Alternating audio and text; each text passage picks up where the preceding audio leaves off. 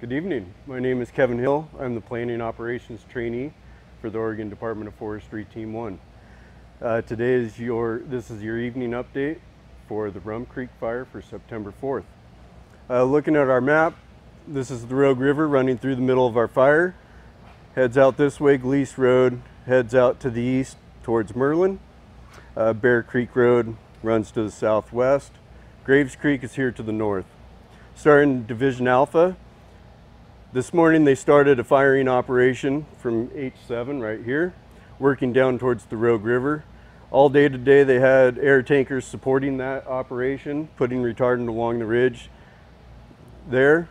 Their plan is to complete that operation tonight and tie all that into the Rogue River. Division Echo up here to the north. Today they prepped some contingency line from Reuben Mountain down into Graves Creek. They completed all of that. Moving into Division Hotel from Graves Creek, working around the fire. Everything looks really good in there. They're starting their mop-up operations up to what we're calling drop point 54 right there. From there on, working on securing and mopping up. They did a small burnout operation right in here that they're currently working on. They should finish that tonight.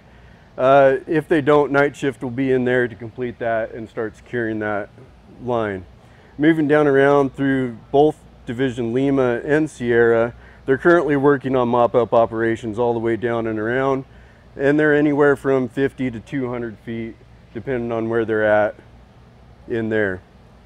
Out to the east here, Division Papa, which is not shown on the map, they're completing some dozer line out across the old Brimstone fire scar, and tying that in. That should be completed this evening as well.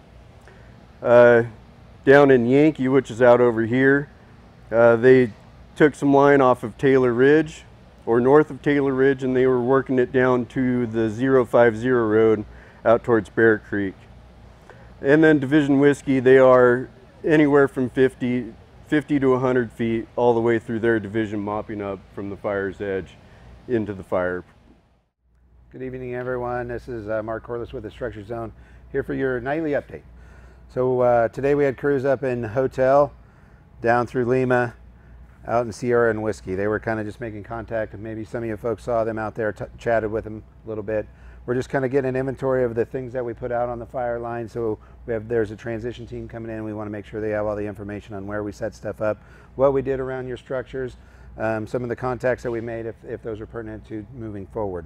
Tonight, same kind of situation. We have a couple task forces down on the south side of the fire on Gleese, and then a couple task forces up on the north side of the fire on Lower Wolf Graves, going up to Lower Wolf Creek. Have a good evening.